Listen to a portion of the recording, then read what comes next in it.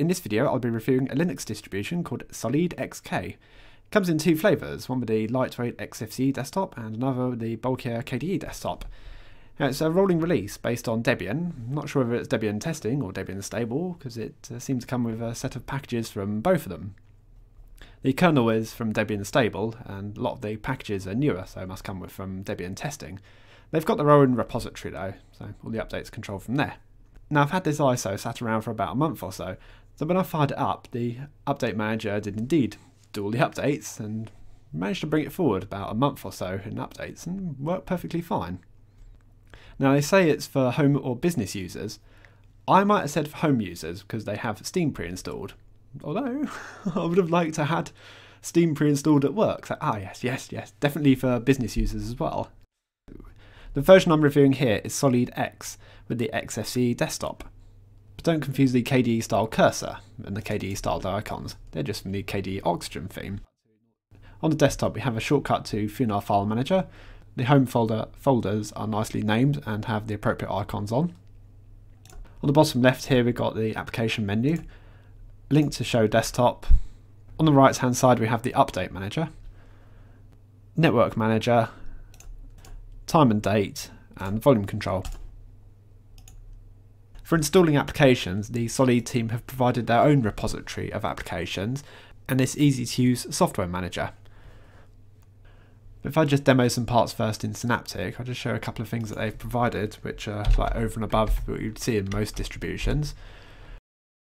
For example, Handbrake is available, and it's very rare that I see that one, and that's a very good video transcoder.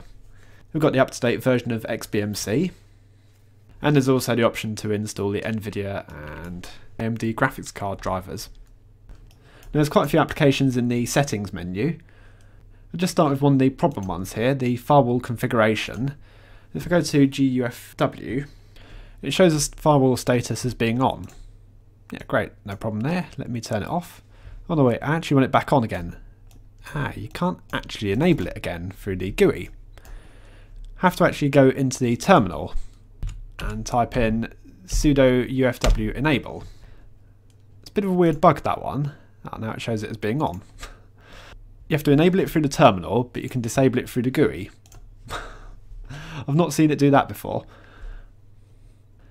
Now, staying on the issues of settings, on the shared folders, which would be the option to edit the SMB or Samba shared folders, I've created a shared folder there. Got the domain workgroup sorted, yep. Users, enabled nobody and myself, but yet I still can't get into that folder, either with the no authentication option or trying to authenticate as my user. Yeah, I'm not sure what's going on there with that Samba settings. Anyway, there's not much else notable to talk about this distro, so I'll take a look at what the applications there are pre-installed.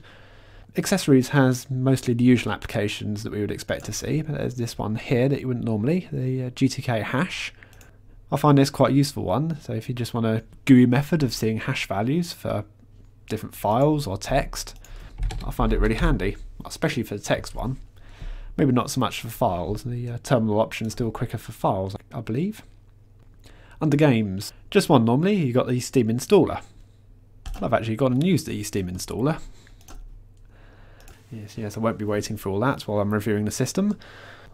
Onwards, under the graphics we have GIMP pre-installed, as well as a couple of other graphics programs, Ristoretto Image Viewer, Shotwell Photo Manager and Simple Scan. Under Internet we have Firefox for the web browser. We also have a handy link to it up there, and a handy link to the mail reader, which is Thunderbird. Also under Internet we have Pigeon Internet Messenger, another link to Steam, Transmission Torrent Client, Wicked Network Manager, and XChat IRC. Come on Steam, sort it out. I might actually get there before the end of this review. Under Multimedia we have an audio mixer, XFCE media player, Pulse Audio volume control, VLC media player, and XFBurn. VLC seems to be the default one on here, but of course using VLC you've got all the codecs included. Let me just log into Steam now it's here. This is going to be a bit of a laugh if you can play Steam in a virtual machine. Hey. We're finding the selection of Linux games are growing now on Steam, and I've managed to play a couple of them. You can play the games, but it's quite difficult to record them. You can't do the screen capture through GLC, so it actually looks pretty rubbish otherwise. But yeah, it works perfectly fine though if you're just playing the games.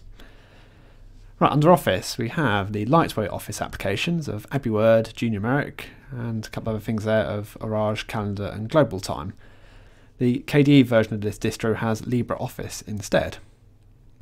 And under System, yeah, quite a few things here. Nothing really notable to read out.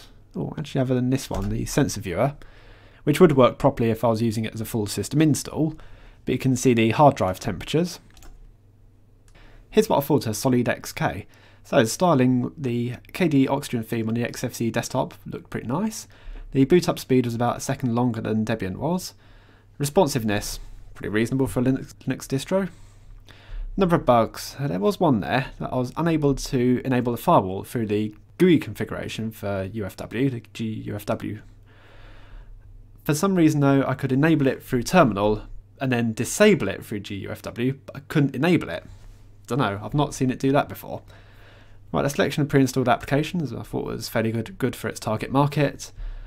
Now, the good points. The intro screen with the driver install is quite a nice feature. I've not seen an intro screen have that before on a Linux distro. You see the usual welcome to this distro and blah blah blah, but not one that gives you the option to install drivers from. You usually have to go hunting for that.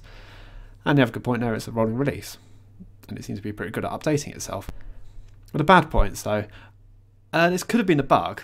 I'm not sure on that though, but anyway, I was unable to get Samba working with either Windows 7 or Ubuntu using the GUI config they provide for Samba. If it was me being an idiot, I don't know, but if the application is that complicated that me, a user who knows fairly well what they're doing, can enable it, I don't think a newbie will know what to do. Anyway, I've given this distro 85%, so thanks for watching, see you later.